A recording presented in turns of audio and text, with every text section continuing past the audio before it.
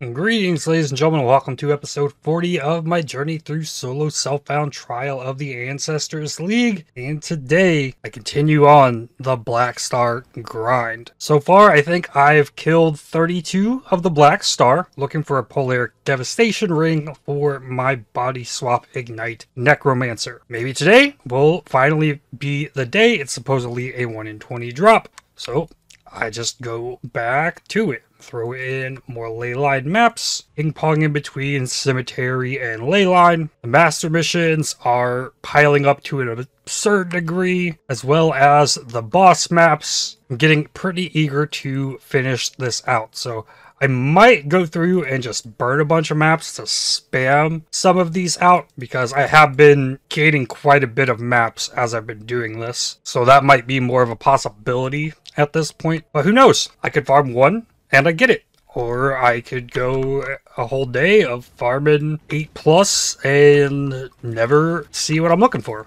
Like, that's just the nature of it. And that is why yesterday's video was so short. I just grinded out the Black Star attempts, and that might be all I do today. It's the game. It's RNG. I could get it or not. But since yesterday's video was so short, UFO asked if everything was okay, so I'm going to shed a little bit of light into the process that I'm going through here. So I'm not live streaming, right? I don't record for, say, 8 hours and then edit through that and then like make a video from that. Actually, what I'm doing is I play the game. I'll talk through any like changes or like new build experiments that I'm doing as I go. But with this specific process, I am kind of just grinding through maps and reacting to what drops. And at the end of that, as with every single one of the videos that I've been making for quite a while now, I will edit every word that comes out of my mouth together and then listen to that back through and add things as needed, like remove things like a cough or a sneeze or fumbling words, so I like would re-say whatever I was trying to say. There's not much that actually gets cut out of the videos. Like, I'm definitely not afraid to show myself dying, but that is what you get from me, is I'm just trying to like put in a day's worth of play in the game, share what happened as it does, and that becomes the video. So since I'm on this Black Star grind, there isn't as much new happening, right? There's a lot of things I want to do. I want to go farm Maven. I want to get these boss maps out. I want to make a new build, but I'm also like really committed to finishing off this body swap build. I think what I did with that was really cool and unique. So I want to submit that body swap build for a potential consideration for build of the week, because I made it like a staff block Necromancer using Utah's Hunger for Eldritch Battery, Mind Over Matter, using body swap for Ignite. I thought that was pretty cool and nifty. You used new uniques, and it's probably not the best build, but I need to at least get all the pieces that are really just kind of perfect for it. So I got to do a Black Star and get this. Should I finish that, then the next goal is to make the Void Sphere TotA cheese build, and I've actually been planning, like, hopefully I get to do that today. But then this weekend, I'll probably just do a lot of Trial of the Ancestors, just more casually, and then hopefully get that knocked out so next week I can finish that build. Should GGG decide to include that build in Build of the Week, that could like have huge benefits for my YouTube channel. So it's something I feel like I have to try to do at least, even though I'm still committed to doing it in SSF. Like, I could finish that in like an hour if I were to be in Trade League. So that's SSF though. I gotta just do it, and I will. It'll happen. And there's a Constrictor. You turn off the Delirium. But I don't have like a set time goal or anything that I'm really trying to hit with the video. Like, ideally, I'm trying to put in like 8 hours of playing the game, and what comes to that, and that's generally the video. Sometimes I play for more, sometimes I play for less. Yesterday I played for 10.5 hours, and the video was under 17 minutes. But when I was first building the body swap character, I only recorded for 4 hours that day, and that video was 35 minutes long. There was a lot more to kind of talk through and figure out and experiment with and crafting stuff. So it really kind of depends. I can know that oh, I've been talking a lot through what I've recorded today, and that can be enough for me to, like, I should stop the video here. Like, I have enough to make a decent length video. I don't want to, like, go over 45 minutes, like, if possible, for one of these Path of Exile videos. But sometimes that happens too. Like, never really know.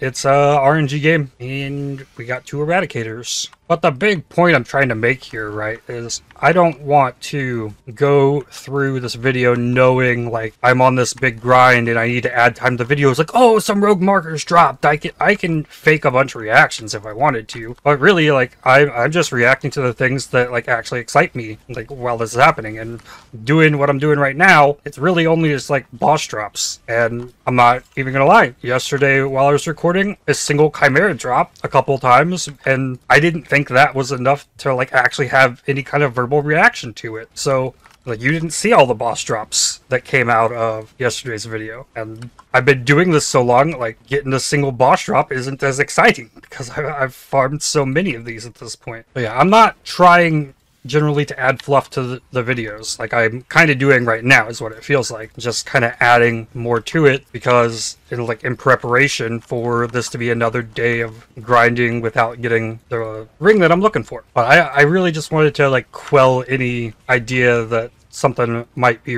wrong.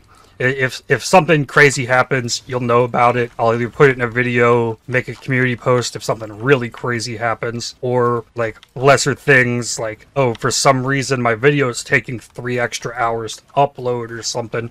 I post that stuff in Discord when it happens. But I put my entire day into these videos, recording and editing them, so, like, while I'm not live streaming, you're getting, like, my full effort and time into all these. Got a Namahu's. I also think that's part of what makes my videos really unique, though, is, like, I'm not a streamer. Like, I'm not, like, trying to entertain and have a conversation with chat the entire time that I'm playing. So I'm not just, like, vomiting out words, like, to fill dead air. So you really get a concise, like, overview of what happened during that day of playing Path of Exile for me, which is what I'm, like, the goal. That's what I'm trying to create. I know some of you guys really like the longer videos, though. I know a lot of you guys or watching my content while you're at work, or maybe even playing the game, whatnot. But I really hope you guys get more of an idea of a little bit behind the scenes of what's going on here. And it's such an RNG game that I'm kind of at the whim of whatever the game gives me for the most part. So I try to keep things moving forward, but I feel like grinding this one out to submit the build for the build of the week. The pros in that process outweigh the cons, even though I'm really tired of farming the Black Star myself.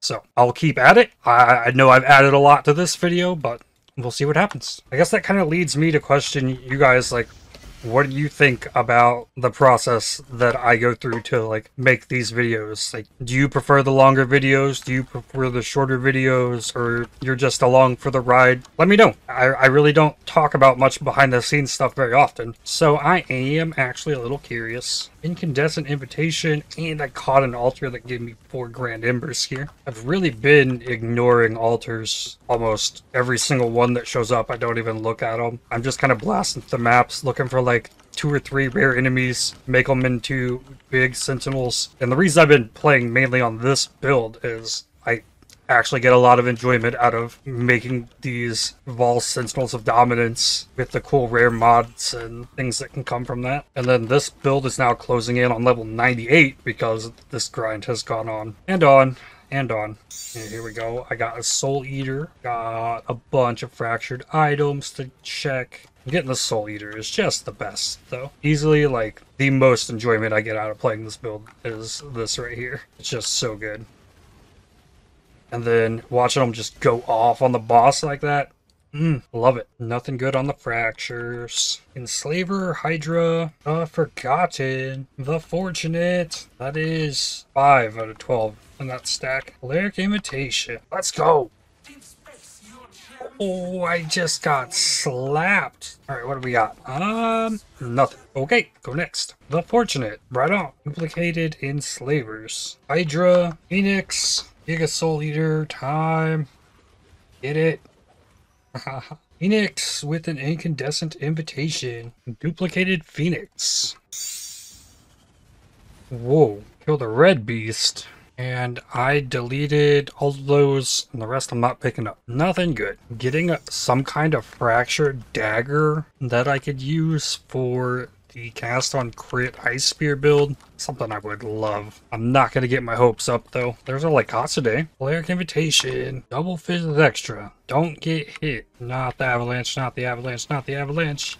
Come on, just die. No, that's Fizz based. Ah. Dead? Oh, even the little one's hurt. No. Okay, what did I get? Nothing. No more ley lines. I wound up dropping one in the process, but back to the cemetery. 71 maps. Alright, so rolling these maps, someone mentioned that I can use regex to make a search to pick out the mods that I don't want. So, I guess, like, it's poe.re. To go here, you pick map modifiers. And I guess you can, like, put minimum quant or pack size in here. I really don't care. I just don't want to run reflect. I don't want no region. I don't want minus max. I don't want less recovery rate. I've been doing the non-curse auras. That's been fine. Anything else I really don't want here? Where's the block one? That's what I need. Here it is. Use chance to block. Those are the things I need. So I guess I copy this string here. Post that in my search box. And then everything not highlighted. Interesting. What if I got rid of the exclamation point? Okay, it flips. Yeah, I removed the exclamation point. So I want to reroll the maps now that are highlighted until they're not highlighted. And this will speed this process up a ton. And then maybe I want to look for maps that rolled like double or triple damage mods. But that saved so much time doing that instead of like cycling through all the different things. So I guess if I would have done it on the other side, maps I do want, but it's all in this exclamation point right at the beginning of it. It makes it don't show these mods or show these mods, I guess. So that's a nifty little tool for rolling batches of maps. Well, that's something I love to see. The boss visible from the entrance of the map. Rip Delirium. Still got 3 chaos from it. And 2 ley lines. That's a win. Cemetery just has way better pack density than ley line, without a doubt. Oh, leader! And boss dead. Need to flip these gems, I think.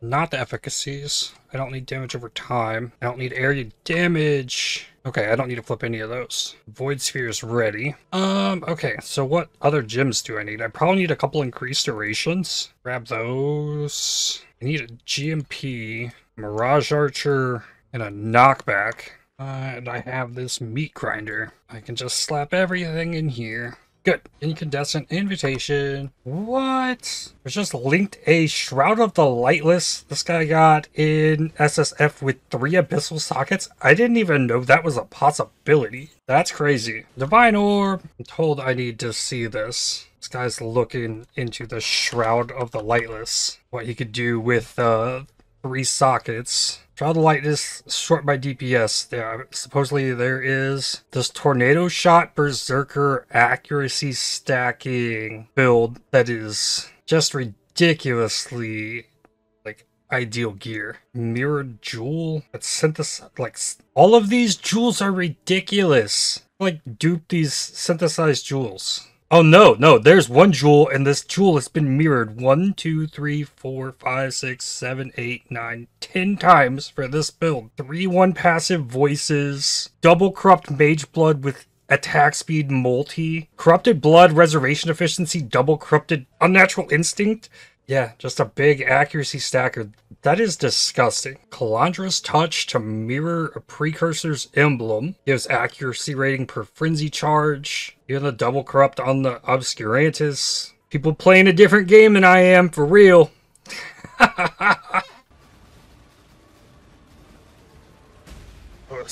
It was the little guy. I guess I didn't make him big. That's funny. Eradicator. Exalted Orb, let's go. Divine Orb, let's go. Polaric Invitation. I got pretty distracted talking to this guy about this abyssal socket thing and trying to figure out how long we've been on friends on PoE, which has been many, many years. So I got a little distracted with that. He's one of the oldest members on my friends list. He wants a shout out, EK Telestes. He seems to think that this build is probably priced in the hundreds, if not thousands, of mirrors, with the like crazy double corrupts on the enchanted mage blood, and this build is just absurd. 3/1 passive voices and the whole 9 yards with this one. That was a bit of a rabbit hole. Maybe this time I can get my Polaric Devastation. Solar Storm. Come on. I don't have to dodge the meteor things this time. And a Grand Ember. The guy's been on my friends list for many years. So long ago that we couldn't even pinpoint how we ended up on each other's friends lists. Chimera. Duplicated Drox maps. The Twins. Exalt. Second win level 20. I need to flip that one. Incandescent Invitation. Another Sapphire's Frame. Constrictor. Hunter. Duplicated Phoenix. I'm gonna keep the Delirium. Let the big guy go off. And even still, with 4 stacks, wrecked. Normally I end the Delirium so the stuff drops on the boss while the boss is dying. A rewritten Distant Memory. Polaric Invitation. What you got, Black Star? Astral Avalanche. Okay. I'm in the red. Means it shouldn't hurt too bad. I've reduced cold damage taken. And the drop is another amulet. ES Recharge Rage, Fire Damage against unique enemies. We go again. I should get my level in this rotation, and then I'm going to start burning maps to force a bunch of these out. A 6-link Sun Plate. I don't think I need that. Just vendor it. Level 98. Let's go. Definitely didn't imagine this build would make it to level 98. That's for sure. Alright then. So I remove the life. Another jewel socket. What do I got for minions? Life, minion damage, ES for hit with attacks. Works for me. Alright. Let's get this. I'm taking all the T14 maps. Spawn the influence. And then portal out. There it goes. And poof. Just like that. In. There it goes. And out. I have to kill the boss of this one. Incandescent Invitation. Well, that's unfortunate. It gave me 2 on the last map I did. I didn't kill the boss. I went into the next one thinking I needed to kill the boss, but it pushed me to 15 and I lost my invitation. I thought it forced you to kill the boss to advance it past 14 and 28. Okay, burn more maps, I guess. I should just plan on killing the boss on 12 regardless, just in case, because I won't know till I leave the map if it gave me 1 or 2 ticks on the progress. It's kind of a painful lesson to learn in this specific scenario. Now I'm at 26. Okay, I guess I could just pop out and check it. Yeah, 27. So now I know this map killed the boss. Incandescent Invitation. I need to store this one because it's gonna throw my count off. 12. Influence spawn. 14. So it happened again. So I need to go back in this map and go kill the boss. There we go. Polaric Invitation. That is something. No, Astral Avalanche. Okay, stay in the red. And Time-Worn Claw. Rip. Go again. Diviner's Strongbox. Oh, in a no region map. Okay. Volcaustic Arrow. Get her. There we go. Home. Exceptional Gym. Incandescent Invitation. Enslaver. Ooh, I heard something. Eldritch Exalted Orb. 12. And again to 14. That's crazy. Polaric Invitation. Astral Avalanche. And dead. Nothing. And dead. For me. Next. I'd love to see this 26 go to 24 though. And I get to miss out on an X-Art. I never ran into this issue before, because I killed the boss in every map. Not this time though. Incandescent Invitation. Okay, so now to T16 maps. I have 384. So my thinking here is if I need more maps, I'm gonna get a lot of maps from the 214 boss maps. So I can cut a lot of these. I'm near capped on ley lines, so I should probably switch back to cemetery. And then I'm gonna add some mesas into this. Actually, it might be in my best interest to just like make this mesa. I am going to get a couple maps to drop from time to time, and they're like first 100 enemies I have to kill to get the spawn. I'm on 12. So just make sure a map that I can do quickly. A toll. Okay, only 13 that time. But this is what I want the mesas for. I need to just rush down a boss. I can do it here. Polaric Invitation, Minotaur. And nothing. Go again. The Forgotten Incandescent Invitation. Polaric Invitation. No, not the Avalanche. There's increased AoE. Hide behind the pillar. Yay. Okay. Grand Ember. Go again. Incandescent Invitation. Polaric Invitation. And is this the one? No. Incandescent Invitation. It really probably would be better for me to actually kill the bosses, but that takes more time. Duplicated Chimeras. And the Scavenger. Polaric Invitation. Hunter. Eldritch Chaos Orb. Go again. Divine Orb. Ooh, lots of mesas. Okay, 2 different mesas duplicated. Not boss maps with the incandescent. Okay. Polaric Invitation. Astral Avalanche. Grand Eldritch Ember. Oh, again. I think I got one more in me. Incandescent Invitation. Polaric Invitation. Uh-oh. Uh-oh. I was in the blue. No, no, no, no. Oh, okay, come on. Through the ring. No. Well, that is 12 more that I did. And that's not counting the bonus one. So I went 13 times around the wheel. Let's see, how many maps is that? 13 times 28 times 0.9. Approximately 327 maps I deleted today trying to get this ring. My invitations are almost overflowing. Wow. Wow, I almost have 2 simulacrums as well. I haven't done Delirium all league. I've been doing it as I was running through those maps, rushing the bosses, gotten a lot of Delirium orbs. But that is how it goes. The only thing I can really do is try again on Monday. Because this weekend I will still be doing my first playthrough of Dark Souls 1. I've been itching all week to get back to it and take out Quelaag. That's where I am at with that. And I still will try to do as much Trial of the Ancestors as I can over the weekend. How many silver coins did I pull today? 112. Not as many because I was just deleting maps. But almost 1,300 silver coins. I have a lot of everything at this point, so wild ride. We shall continue it next time. But with that, I'd like to thank you for watching. If you enjoyed this video, definitely hit the like button as it really helps the channel out a lot. Subscribe to make sure you don't miss more videos from me. If you'd like to help support my channel, please consider using the super thanks, the heart icon just below the video, or by joining to become a member. And I'll see you on the next one. Cheers.